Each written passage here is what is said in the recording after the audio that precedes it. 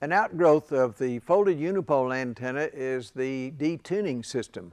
While a folded unipole can provide an excellent antenna on a tower, it can also be detuned to make it disappear from another radio station nearby, which is often needed to prevent distortion of the pattern of the broadcasting station.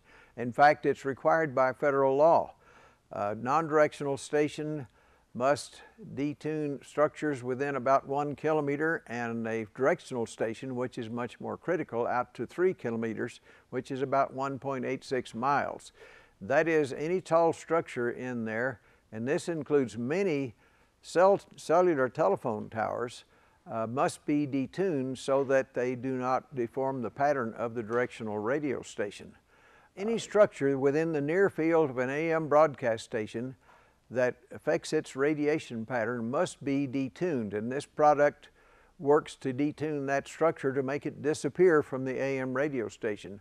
Examples are water tanks, flagpoles, steel smokestacks, any tall steel structure within the near field of the AM radio station.